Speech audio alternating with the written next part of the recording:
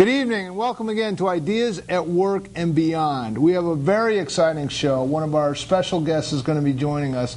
But I just wanted to start the show with a little bit of a epiphany that I had. I'm fascinated by what's going on in the war in Iraq. I was fascinated by the life story of Pat Tillman.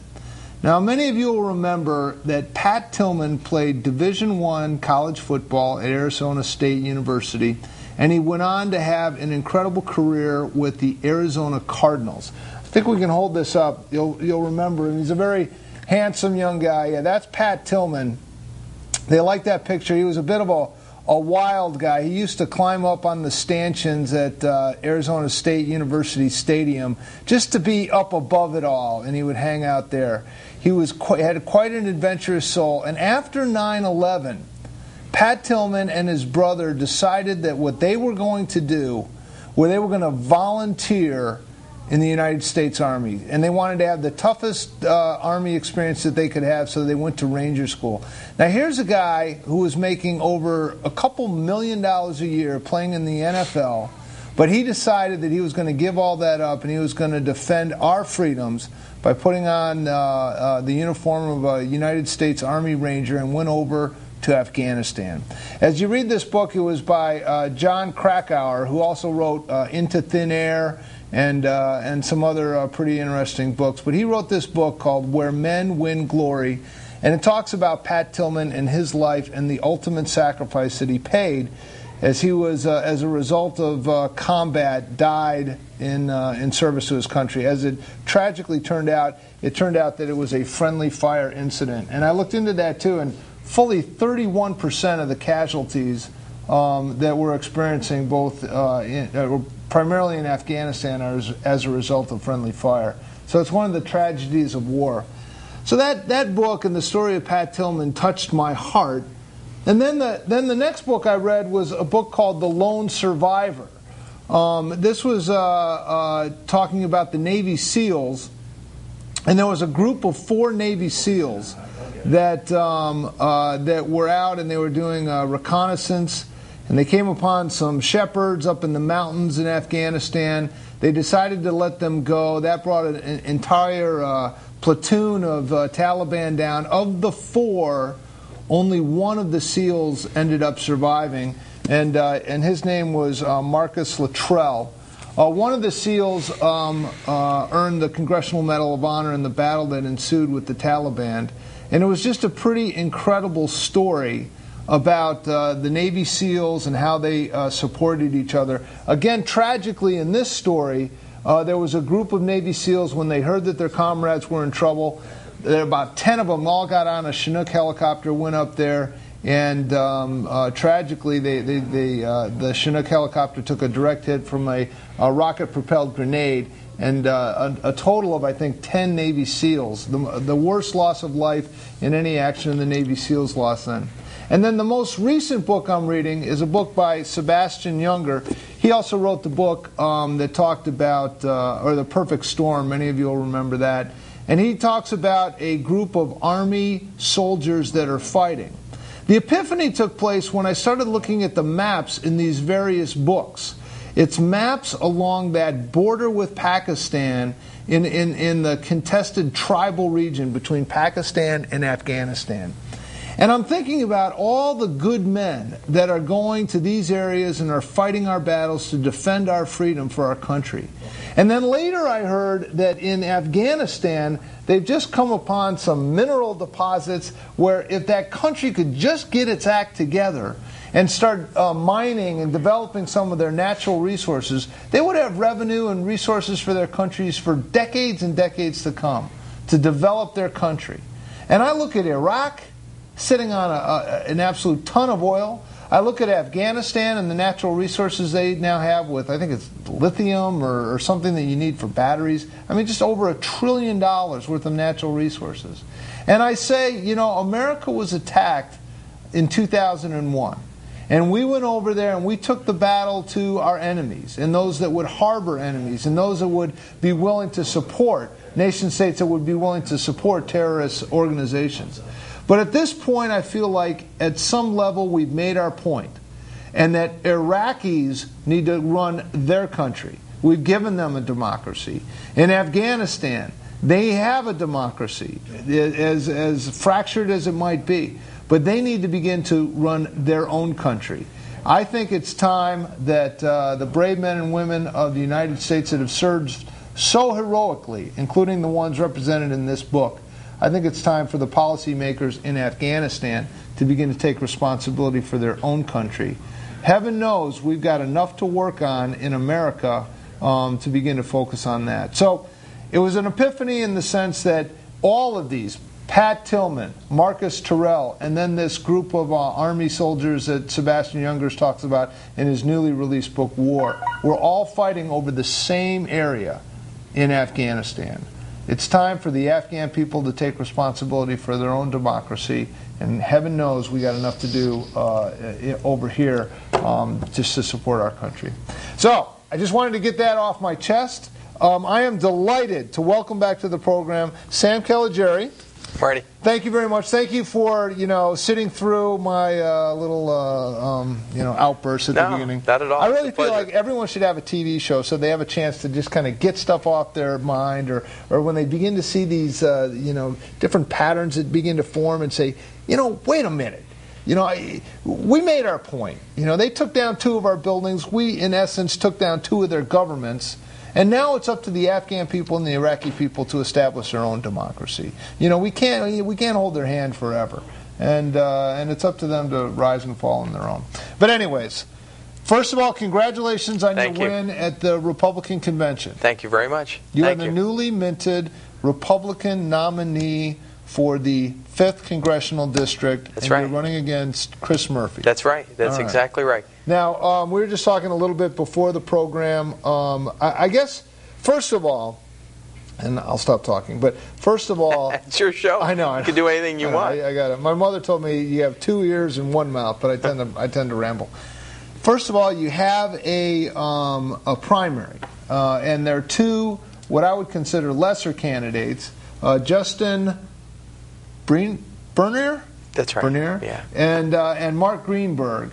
Although you think possibly Mark Greenberg doesn't have the signatures? Well, we don't know yet. Okay. Mark, there are 2 ways you can qualify for a primary, either by getting 15% of the delegates at the convention, which Justin did, or by going out there and collecting signatures, which Mark has attempted to do, but the Secretary of State has to certify that he got the required number of signatures and that they were all valid. And so we're waiting to see what happens there. But it looks like we're likely to have a primary. Could be a 2-person primary, could be a 3-person primary. Now let me ask you this, because Dan DiBasella was in that seat. Yeah. And he agreed to do a call-in video debate. Would you be willing to do that during the primary season? Yeah, it'd be a pleasure. You sure? Yeah. I'm not putting you on the spot because we're on TV. Oh, really? Yeah. Just because we're sitting here on live television and you ask me and people are all wondering what I'm going to say? No, I don't feel like I'm on the spot at all, Marty. My bad. No, actually. No, Look, we got a Thursday to fill every Thursday, and if we can get a couple candidates in here and have a good mud rustling session, we're all for it. I think the more the better. Yeah. Because I think a couple things happen. The public benefits when they get to hear people talk about the issues and talk about their ideas. That's number 1. Absolutely. It's the critical part to our democratic process.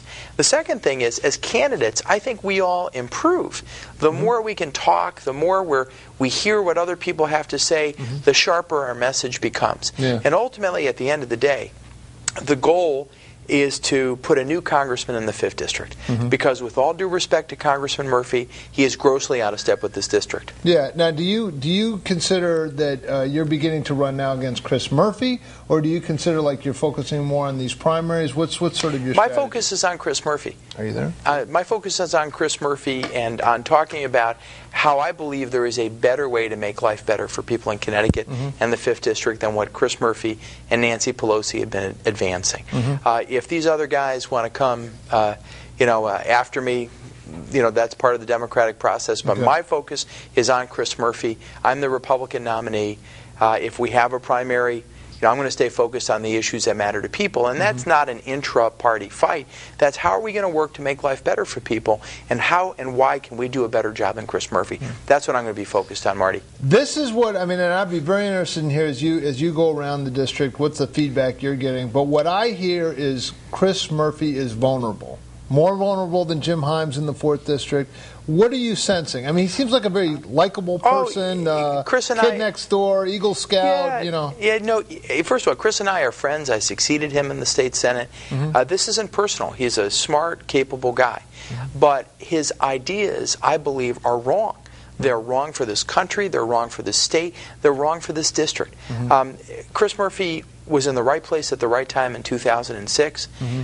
In 2008, he hadn't built enough of a record to really run against, and he benefited from the Obama tidal wave. Yeah, no in doubt. 2010, Chris Murphy is going to have to do something he's never had to do before, which is be on a level playing field where he can't hide behind George Bush.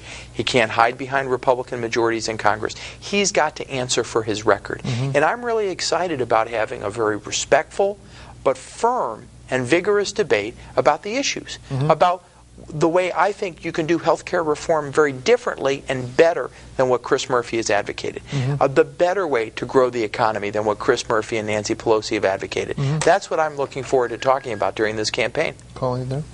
Okay, let's take health care, for example. Chris Murphy voted in favor of it. He voted right down the line with Nancy Pelosi. It would seem, and you tell me, because you're in the 5th District more, and you get the pulse of the people, but is that there was a white-hot intensity against this health care reform when they were passing it? Do you think that that's dissipated some and it's not as front-burner issue? Or can you, like Scott Brown ran, I will be the 41st vote against health care, and he won overwhelmingly in historically very liberal districts? Well, I think the issue is still very alive. It's still very real. Because the changes that Chris Murphy advocated are not the right changes for this district. I mean, and Chris Murphy, as much as people were upset with the public option, instead of moving towards the middle, Chris Murphy was actually doubling down and moving even further to the left in order, and just when so many members of the Democratic Party were saying, hey, maybe we should move away from the public option, Chris Murphy goes to New Haven, gives a speech and says, we need to fight harder than ever for the public option. The public option wasn't even approved by the Democrats in Congress, and yet Chris Murphy was vocally pushing for it. That was the ultimate example of government takeover of health care. So it's still a relevant issue, and here's why. Improving our health care system is something we have to continue to fight for and do. But there's a better way to do it than what Chris Murphy and Nancy Pelosi have been advocating, and it's not too late to scale back and repeal the things that he's advocated and supported that I think are going to make things worse for people. So that's why, we still have time. I mean, this program is going to take several years to unfold. We have funding issues. We can repeal the takeover. We can defund things to the extent that it's necessary. And here's the thing. We need to do health care reform. I want to talk about how we can do health care reform, but we need to do it in a way that doesn't raise taxes, doesn't cut Medicare, doesn't increase the deficit, and doesn't ultimately result in a federal takeover of our health care system, all of which would be a disaster for people, Marty. Yeah, no, I think even right now, I think we have a call coming in, but even right now, people are beginning to see the first understanding what Obamacare really means. Let me try.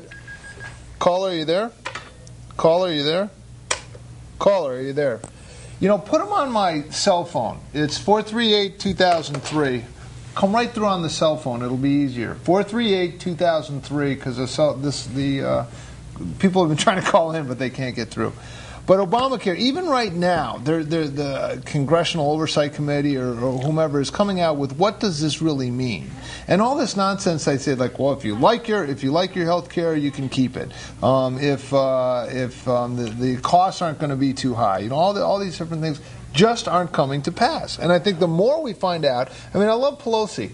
She House Speaker Pelosi. I mean her no disrespect. Of course. But she said, we need to pass this bill so we can find out what's in it. I know. Well, guess what? They passed the bill, and we're finding out what's in it, and it's not terribly impressive.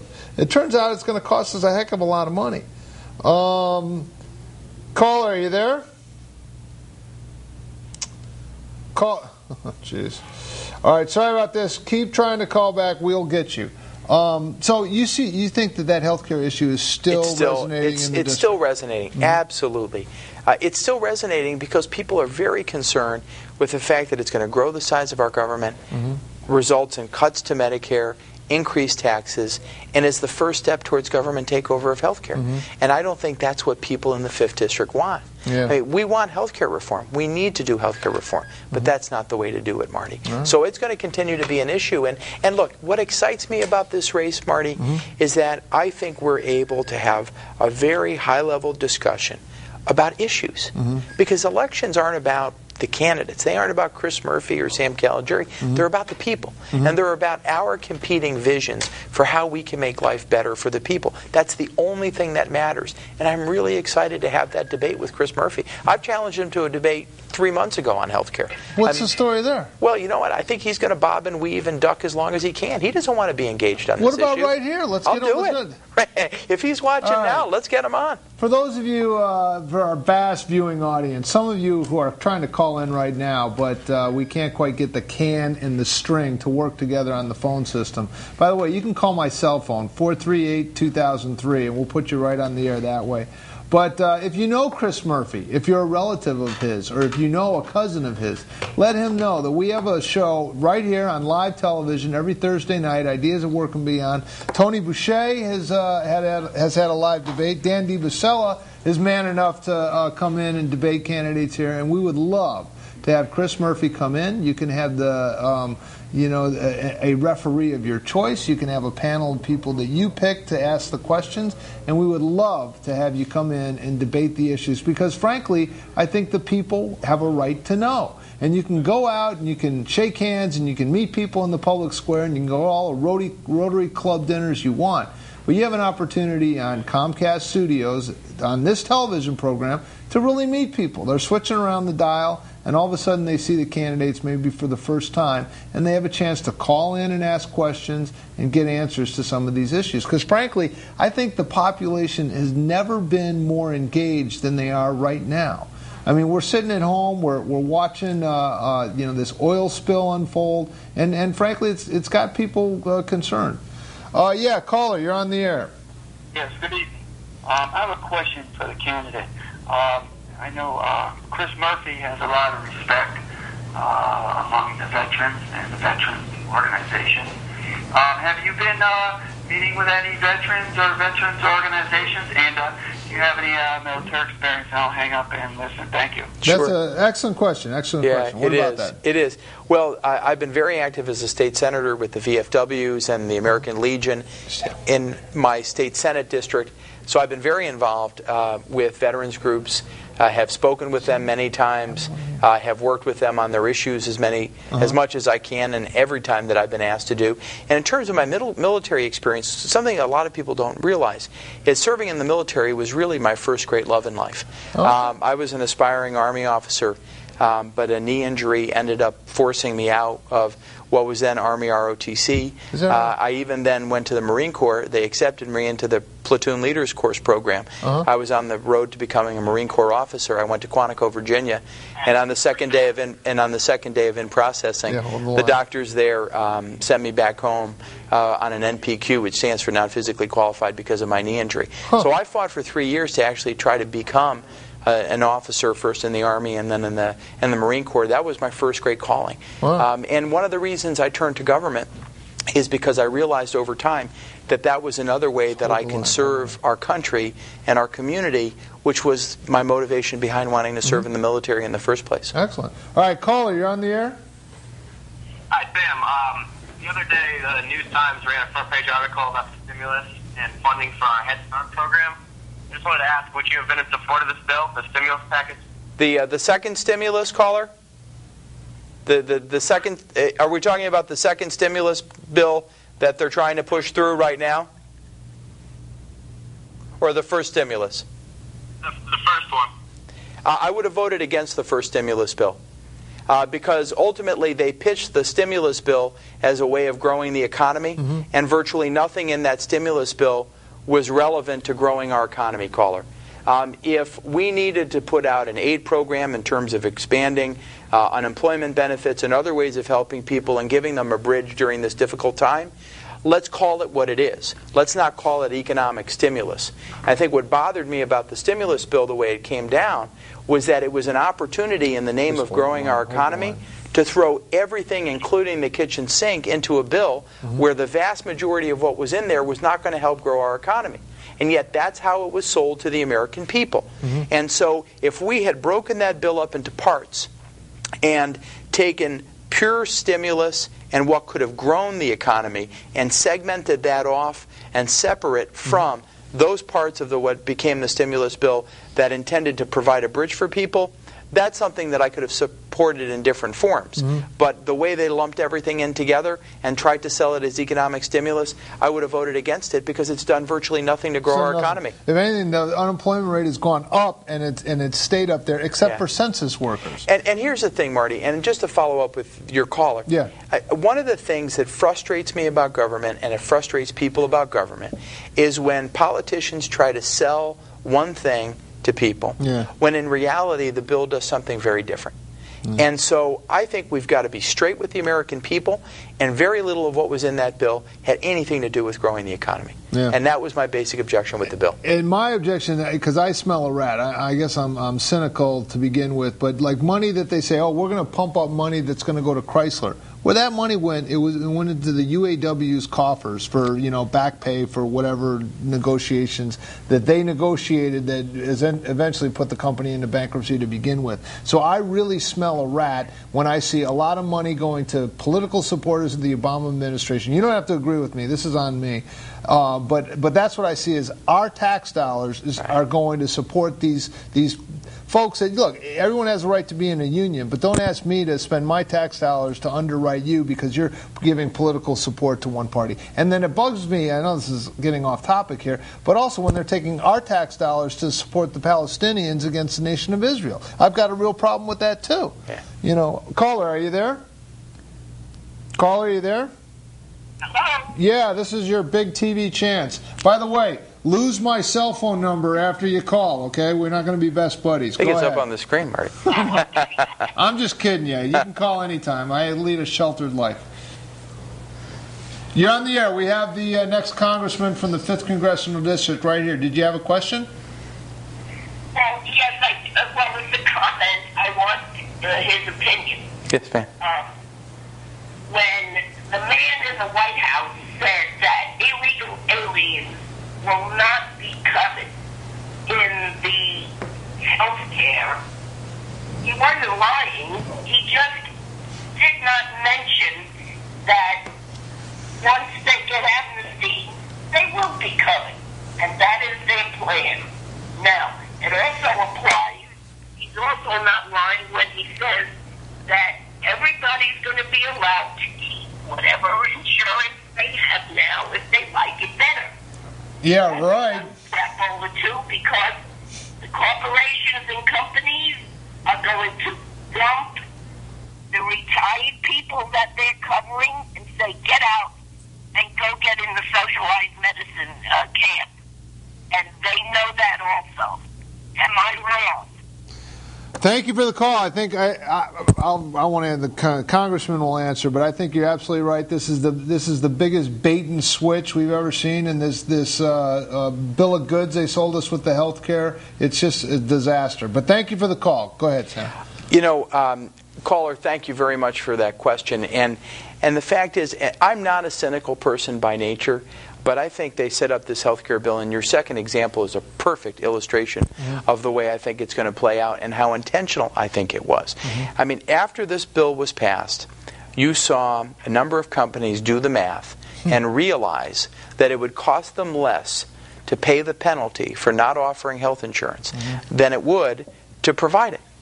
And so I think that there are some people who advocated this bill who want companies to drop their employees so that the Democrat majorities and the liberals in particular, because not all Democrats are liberals, but the liberals in particular are going to go and say, well, voila, see, big bad business doesn't want to provide health insurance to their employees. We, the government, have to. And I believe they're setting up a system that's going to get them to where they wanted to be in the first place, which is in a situation where the government ultimately provides a single-payer type health system for the entire American public.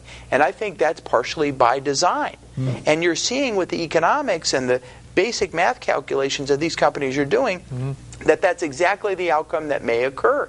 I think that's disingenuous. I think it's wrong. I think it's cynical, and I think it's ultimately going to hurt the American public on many, many levels. That's one of the reasons why I signed a pledge saying that I would repeal the federal takeover of this healthcare system and fight for real reforms that you can make without ever growing the size of the federal government. Our federal government has grown to a point where we can't sustain what we have already. Why are we continuing to grow it? I saw a graph, and you can expound on this. It had a bar graph of our gross national product. What is it, 13 trillion? And then it has a bar graph right next to it of our accumulated national debt. And that was something like 13 trillion. Yeah. And you don't got to be a genius to go, this can't go on. This can't be sustained. Caller, you're on the air. Caller, you're on the air. Unless this is my wife wanting me to bring home a quart of milk. Your wife has a very husky voice. She does. Caller, you're on the air. If you called in the TV show, now is your time to speak. Okay, this is for Sam. I was wondering, would you consider yourself the Tea Party candidate for this campaign, or do you want to be? Good question. Very good question. Do you run from the Tea Party? No, absolutely not. Do you embrace the Tea Party? Absolutely. Sarah Palin's in town right now. Would you want to appear on the show with Sarah Palin and have a picture with her arm in arm? Yes or no?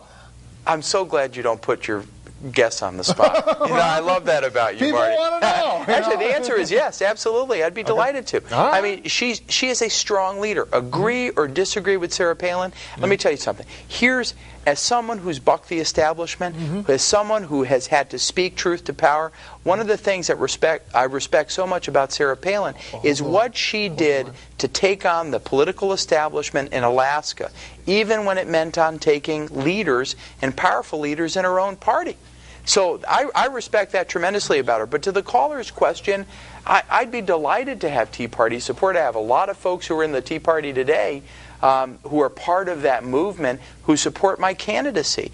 And one of the reasons why I've been supportive of the movement is because the Tea Party is really a group of average, everyday Americans who are usually too busy to be politically active, who've become so concerned with the direction that our country is heading in that they've committed themselves to political activism. And frankly, it's not a Republican activism or a Democratic activism. They got no time for liberal Republicans. They are every bit as upset with Republicans who have sold out as they are with Democrats who have sold out. So I support the American people. I understand their frustration.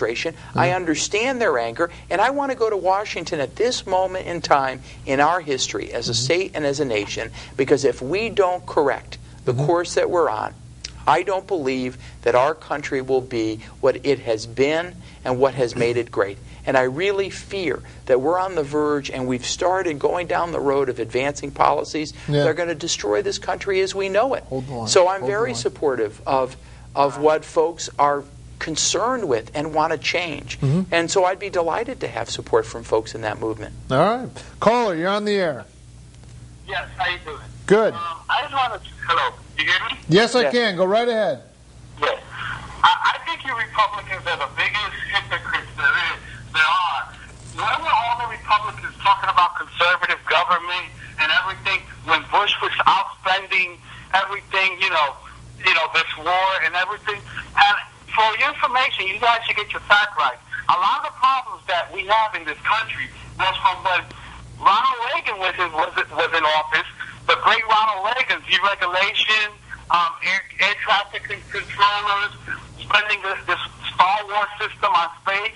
I mean, all of a sudden you get a black man in office, and all of a sudden all these white people, especially Republicans, they want to get into this conservative government. You guys should really look at your record, your spending record, and really see what your party's all about. So, if you want to talk about terrorism and war, you know why? 19 out of the 22 terrorism that attacked 9/11 was from Saudi Arabia. But you know why we don't attack Saudi Arabia? If you listen to your facts, the Saudi Arabian government owes more in this country than any other foreign government in this country. So that's why we don't go after Saudi Arabia. So, from the Reagan years to the Bush's years, from Saddam Hussein, we were all in cahoots with them. So, you know, let's be real. You know, let's be honest. All right, can you hold the line? Yes. Okay, what's your first name? Well, say again? I'll just call you the caller. Okay, the caller. You brought up some things. I took some notes. Air traffic controller. Basically, that was a federal. It was a federal job, and they signed an oath that they wouldn't strike against the country. Sort of like mail carriers, policemen, things like that. They sign an oath. Air traffic controllers are considered a vital job, and Reagan sort of took them to task for that. As far as Star Wars is concerned, just follow me, because I think you hit it out of the park on a couple of these. As far as Star Wars is concerned, I think that might have been Reagan's finest hour. I mean, if you ever watch poker on TV, it was Texas Hold'em, and Reagan went all in and bankrupted the other guy because they couldn't keep up with our technology as far as Star Wars. And I think it brought to a close the Cold War. So we might disagree with that. As far as spending, you hit that one out of the park. And I think that's what Sam was saying, that the Republicans that overspend and drive our future generations into debt are no better than Democrats. So I think you're completely right. As far as being soft on the terrorists, the 19 of the 20 coming from Saudi Arabia, and most of them, by the way, end up with silver spoons in their mouth. And it's interesting to see all the subsequent Yahoo terrorists that come over here, like the guy blowing up his underwear in Detroit. This kid was a kid of privilege. You see him on jet skis, and his dad was a bank president and everything else. All these kids are yearning for a purpose and an emptiness in their life, and I think that's what's driving that. But you're right on that. As far as Saddam Hussein, I think you're right. We were pretty close with that guy when we were fighting the Russians that had taken over Afghanistan, and we were saddled up pretty good. And I think you bring up some good points. Yeah. Well, you know what? Stay on the line, caller. Yeah, caller, you do. And the one I talk about all the time is the issue of fiscal responsibility. Yeah. And I've said publicly that the Republicans lost the majority in Congress when we lost our soul as the party of fiscal responsibility. Mm-hmm. When we got to the point where the Republican majority in Congress was spending as much as the Democrats used to the point where the American people saw no meaningful difference between Republicans and Democrats, then we lost our soul as a party. We lost a core part of our identity. So the caller is exactly right, and that's why I've not been afraid to stand up, even if it means disagreeing with my own party. You know, your caller, you may not realize, but in 2007, in my first term in the state Senate, I'm in my second term now, I was the only senator and the only Republican in the General Assembly to vote against the 2007 state budget. And I stood up there because I believed that, in my judgment, that we shouldn't support it because it violated the state spending cap, and that was there to protect us from overspending, and because I believed that that budget was structurally out of balance and was going to result in massive deficits. And so, you know, caller, to your point, and people have this frustration, not just the caller, but throughout this district. You know, people concerned less about party than they are with people who are willing to stand up and do what they think is right, and to not be afraid to call a spade, even if it means disagreeing with your own party. I've done that. And that's the kind of leadership I want to bring to Washington, in part because we need it, and in part because Chris Murphy, with all due respect, has never shown that kind of independence. He has been blindly loyal to Nancy Pelosi nearly 99% of the time. Who agrees with someone that often? You know? You know, and we need in this district someone who's not afraid to buck the trend if bucking the trend is what's right for the people we represent. And that's what I've tried to do. Are you still there? Okay, we lost him. But if you're not there, please call back. I'd like to talk to you. I think you had some very good points. So try and call back 0822. Well, that was interesting, but I think they have a point. I mean, if there's no, I think it was Ronald Reagan that said, because you took a shot at my boy Ronald Reagan, but I think Ronald Reagan said, you know, no soft pastels, but it has to be bold primary colors that make a difference. I mean, there was definitely a difference between Ronald Reagan and Jimmy Carter. There's definitely a difference. He came in and cut taxes. Carter spent. Caller, you're on the air.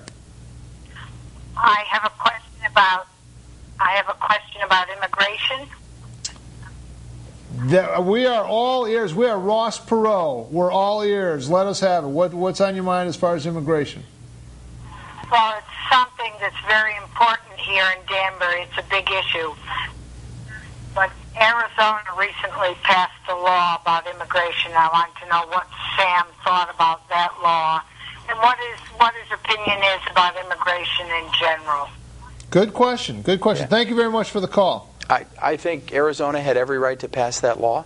It was born out of frustration. Part of the frustration is the fact that the federal government isn't doing its job the way it needs to when it comes to enforcing our immigration laws that are on the books.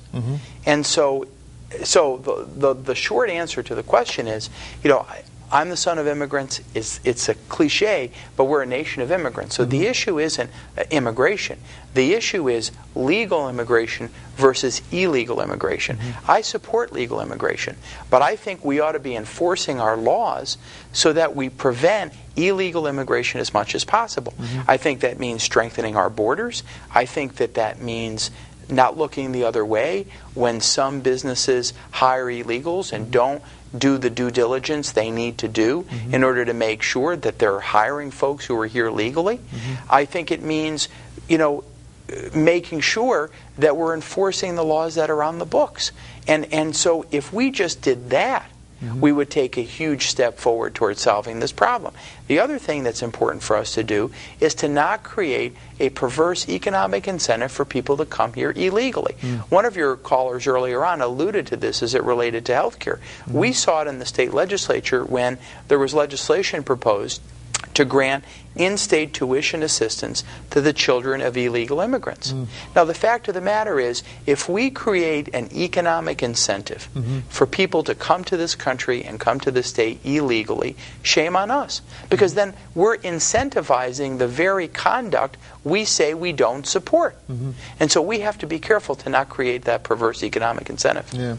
Something's interesting as far as this whole immigration issue is concerned. With the economic downturn, it's anecdotal, but for example, there are a number of Brazilian churches even here in Danbury, and I'm familiar with some people that work with these churches. And let's say, I think there was 5 represented just in the Danbury area, and the pastors of all 5 of those churches had reported that literally half their congregations have gone back to Brazil, or they've seen their number drop. Now, maybe their sermons weren't quite up to par, but I'd say there's generally a trend there that, sometimes this immigration issue, whereas when the economy's overheating, there are some benefits. I mean, landowners in town, people that rent properties, restaurants, stores, and so there's an economic impact with this immigration community. Now, I understand precisely the difference between illegal immigrations and legal immigration. And sometimes there's areas where people are in transition. They've applied, they've reapplied. Their parents have a green card, but they don't. But I'm saying, the concept of, well, let's just throw everyone out because they're really destroying everything isn't always true. That's me speaking. That's just me. Caller, you're on the air. Hey, sir, thank you for answering my question before about your military service. I'm sorry that you were hurt. Thank you for being very honest about it. Let me throw one more at you. I'm an independent, and everybody pretty much knows that the Democrats are real soft on the illegal immigration issue. I think it should be a national security issue because, hey, we got to find out who's in this country. Not only, for if they're terrorists, but they are bringing in disease because they're not being checked. I think that's, pretty much people know that. There's one thing, though, I do want to make a comment on. I did hear in the last couple of days that I think some state, I don't know where, but they want to pass a law saying that if a person is in this country illegally, not legally, but illegally, and they have a baby, that baby will no longer be an automatic citizen, which happens today. And thank you again, and have a good one. Let me call her while you're there. I don't know if you're still there, but it's interesting because they say Democrats are soft on immigration. Correct me if I'm wrong, but one of the largest amnesty programs ever instituted by a sitting president was by Ronald Reagan. By your boy? Yeah, my boy, Ronald Reagan. So I don't know if you can say, and I disagree with what the caller said about, their illness or something like that. I do agree that it needs to be a more controlled thing. But I guess in general, I'm pro-immigration. I think, when you look at some of the dying countries in Europe, and this might be the caller calling back, but when I see some of the countries in Europe that have no population growth, apart from a vibrant immigration program in the United States, that's what drives our economy. That's what drives our need for housing. That's what, just drives all the consumer goods and things like that. So, I don't know. I guess I'm just not as down on immigration as some people are. But I'm not sure, Marty, that I'm a lot of people who are frustrated about the immigration issue aren't necessarily Hold the line. Down on immigration per se. I think what they're down on in many cases is the fact that people are breaking the law and not coming here under our rules. Yeah. I think, Marty, if there are industry segments where they need workers that they're not able to find, then let's create visas and other ways for people to come here legally to fill those needs. The issue isn't one of immigration as much as it is, and I think what drives people nuts is the fact that people are breaking the rules. We've got generations of people who came here by following the rules, my parents included. And so the issue is, why are we looking the other way with folks who aren't following the rules? And I think that's what drives people crazy. So I don't know that it's about wanting to stop immigration as much as it is a frustration about the fact that people are thumbing their noses at the system. Okay, caller, you're on the air.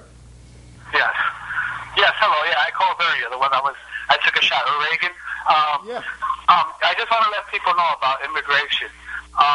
There is a constitutional law that if you're born in this country, you're automatically a citizen. It's in the they can't do that, nothing against that.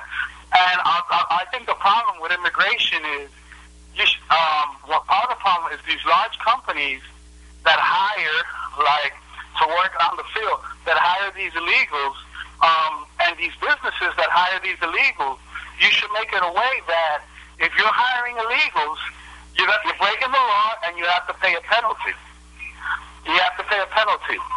Another problem that we have in this country, I want to make one more point about the economy, is, everybody talks about the economy, but we don't build anything in this country no more. Everything, even your clothes, is made in China or somewhere else. Why don't we get some politicians with some backbone and say, with the exception of food and medicine, if you want to sell your products here, you have to build them. Because for every 50 people you have working on an assembly line, there's another 100 engineers, electricians, etc., accountants, supporting that assembly line. And that's the problem. We have become a service industry. And when are we going to get some politicians to say, okay, you want to sell your product in America? You better build it here. Because we are 52% of the world's economy. And I want to make that point. So I'll stay online. All right, thanks a lot. No, I really appreciate it. If you want to hold the line, I think he's right. We can't have an economy that basically we just sell cheeseburgers to each other and entertain ourselves with films from Hollywood. Is that what we've come to? Well, it's something we're moving towards, and if we don't put the right economic policies in place, then we're going to have a situation where it's not going to be cost effective for companies to continue to produce goods here in the United States. See, there are two ways to tackle this problem. We can take a sort of protectionist stance, which is where I think your caller was going, or we can look at the underlying causes. What is it about American policy? What is it about our economic policies, our regulatory policies, that are driving people to producing overseas, that are driving jobs out of this country because it doesn't make economic sense to do it here anymore? And so I want people to do it here. I mean, our country was made great by domestic creation and production and manufacturing. And we're losing our soul as a country when it no longer makes sense, and increasingly for these jobs to be moving overseas. But I'd rather tackle it, Marty, at the root cause. What are the root causes? What is it about what we've done to the cost of doing business in the United States that's changed the economics in a way that makes it not cost effective to produce and manufacture here. We've got to be competitive in this world economy, and we're partially to blame for this situation that your caller is frustrated about and which I'm frustrated about. Yeah, I think it's also somewhat regional, because if you look at the old Rust Belt, like let's just take Michigan for example, where most of the cars used to be produced. But you go down south, right. You go into South Carolina, they have a BMW plant there that is just absolutely world class. And Toyota, the same thing. They're producing more Toyotas here than they do overseas. But that's a cost of production issue. Right. Well, that's all part of it. I mean, look at Pratt. I mean, look at the movement of jobs out of Connecticut alone. Yeah. Yeah. Because companies are looking at the global marketplace, they're looking at the United States, and they're realizing that if they can produce the widget for less in the South or in the Midwest, then they need to do that. Yeah. And so that's what I talk about when I say, what do we need to do to be more competitive as an economy? Yeah. Not just in Connecticut, but nationally. Yeah. And one of the reasons I'm running for Congress, Marty, is because we cannot get our economic house in order in Connecticut unless we put a pro-economic growth philosophy in place in Washington. Because that's the overlay for everything we're doing here. Yeah. If we don't start putting a pro-growth policy in place in Washington, it's going to be much harder for us to get ourselves out of the hole that we're in here in Connecticut. Yeah. And that's part of what I want to go down and fight for. Yeah, I agree. I'm going to vote for you. I think one thing that you have to, we had a guy on who wrote this book about the global economy. And I think we do everyone sort of a disservice if we just say a little bit like the caller. Caller, are you still there? Yeah, I'm still there. Okay, good, because I'm just you're touching on what you said, and correct me if I'm wrong, but if there's this idea that, boy, if we just had some tough politicians and we could say you can't sell your flat screen TVs here at Best Buy unless you build them here. And then all of a sudden that flat screen TV that's, whatever it is, $700, all of a sudden becomes $5,200 because it's being built here. I don't think that that's in the best interest of everyone altogether. And it really is a global economy. Anecdotally, today, go ahead. But it's not a fair global economy if you're paying a guy in India or in China $2 a day, and you're selling your TV for $500. I mean, that's not called globally. That's called slavery. I mean, the reason you have to pay Americans more because our cost of living is much more. Our air quality is much more. If you could say it's globally if everybody's getting paid the same way around the world. Yeah. Yeah, I understand, but I'm just telling you, that's the free enterprise system. And I was going to say anecdotally today, I'm talking to someone about a credit card. I'm getting a credit card, and I'm talking to the lady, and she's asking about this and trying to sell stuff. And at the end of the conversation, I said, just out of curiosity, where are you? Where am I talking to you? And she was in a phone bank in Manila in the Philippines.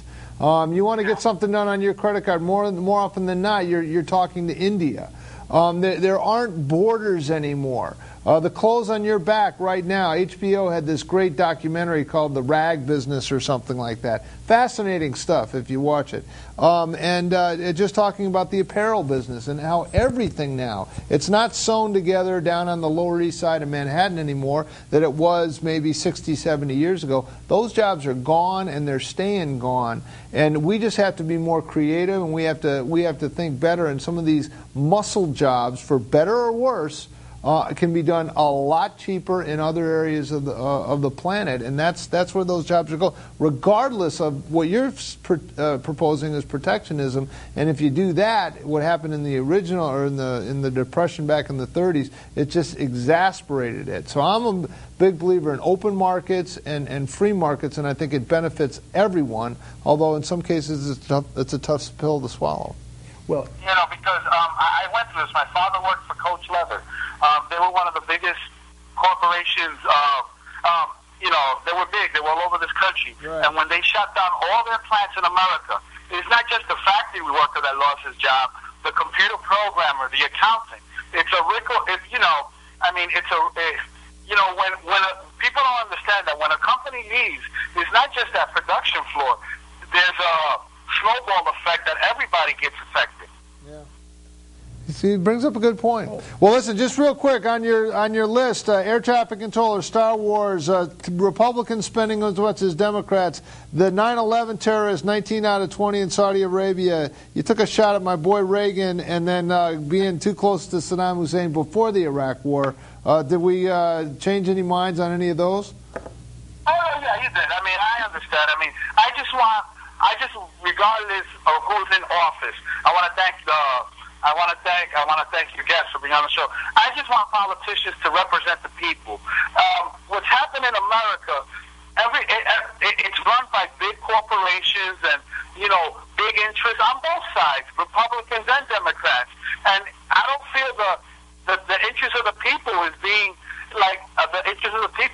met. Everything is run by a big corporation. On both parties, you see who's financing everybody, and it's like, everything's like a backdoor deal. Like this corporation, this lobbyist, everything. It should not be called Congress or whatever. It should be called Fortune 500. That's what seems what's running America now. What do you think of my guest, Sam Caligiuri? Do you think he's a straight shooter? Do you think he's a man of the people? I mean, comes out to this studio late at night, and he's answering your questions. Do you think he'll represent you? Okay, I think so. I'd like to talk to him one day in person. All right. We'll make that happen and vote for Sam. Thanks a lot for calling in. I really appreciate your time. Marty, if I may. I think your caller represents the way I think most people feel. Yeah. I mean, they just desperately want someone who they think is actually going to fight for them. Yeah. They know they're not going to agree with their policymakers all the time, and that's not what they're looking for. But they want someone they really believe is going to do what's right for them. And I'm going to suggest to your caller and to everyone, go on my website, www.samforcongress.com, www.samforcongress.com. Read about me. I've stood up. I've stood alone. I've bucked the trends when I felt I needed to. Because for me, it's never been about power. It's never been about holding office. It's always been about trying to do my best to the best of my ability. Waterbury one time? I took over. Back the offices to the mayor's, the keys to the mayor's office? I woke up from knee surgery, the mayor of Waterbury, at a time, really, in the darkest chapter of that city's history. The city had been taken over for fiscal mismanagement just a few months before I became the mayor. We had another mayor who was carted off on alleged corruption charges, and I woke up from knee surgery the mayor of that mess. And one of the most important decisions I made was not to run in my own right, because I thought it was critical that we have someone who was just focused on doing the job. And one of the reasons I'm a big supporter of term limits, and I've said that I would term limit myself, is because I think it's critical that we send to Washington people who don't want to be there for 20 and 30 years. Because then they get sucked into this careerism. They get sucked into a system that's designed to perpetuate their existence as career politicians. You, at that moment in time, you begin to sell out. Just a little bit maybe, and then it grows, and then it grows, and before you know it, in a lot of cases, your own getting reelected becomes the most important thing in your life. It's sickening. And you can see it. Who was that old guy in Pennsylvania that switched power? Specter? Yeah, Arlen Specter. Yeah. What a piece of work that guy is. Well, and then he said he did it because he wanted to win office. Yeah, but you can tell they're clinging.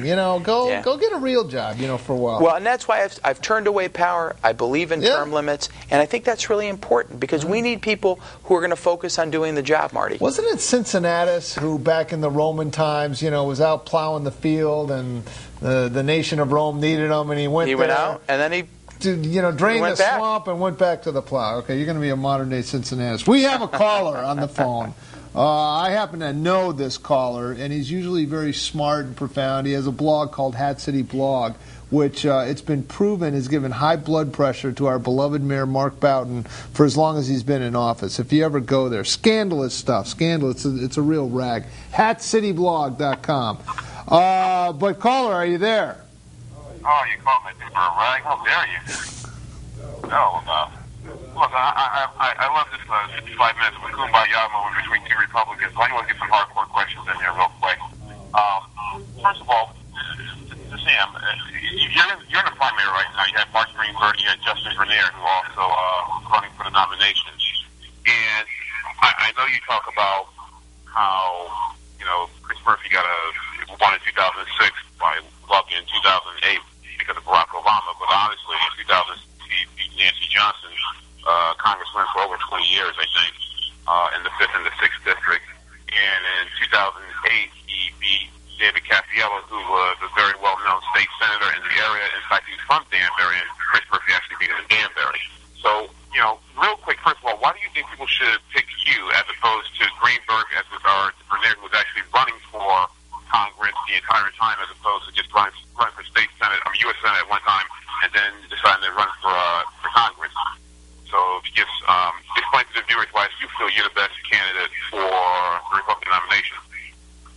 All right, thanks for the question. I think your caller is struggling with the fact that I actually got the nomination, because you asked me exactly that same question when I was back a few months ago. And but you know what? The reality is, ultimately, what voters need to decide is which one of us is in the best position to do what voters want us to do. I'm the only guy in this race who has a record that can show that I can do more than just talk the talk. Everybody's going to talk about fiscal responsibility, but guess what, caller?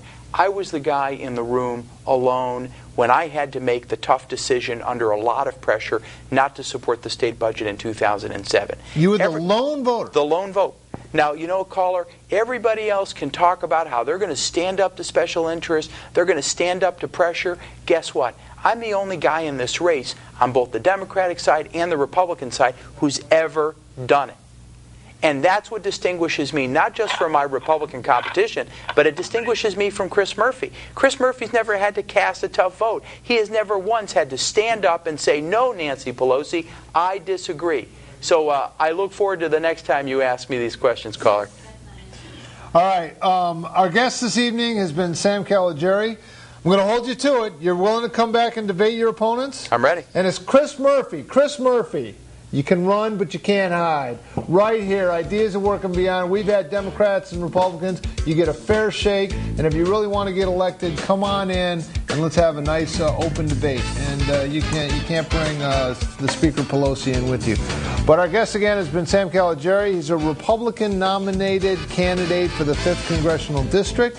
We're going to have a nice little intramural primary coming up. That'll be settled in August. And then he'll be the candidate to run against the dreaded Chris Murphy. And we wish him all the luck in the world. And thank you so much for coming in. Thanks, Marty. All it's right, a really pleasure. Appreciate it. Thank you.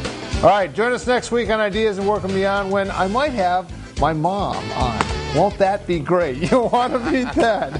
Yes, I do have a mother. Regardless of what you heard on Hat City Blog. We'll see you next time on Ideas and Work and Beyond. Good night.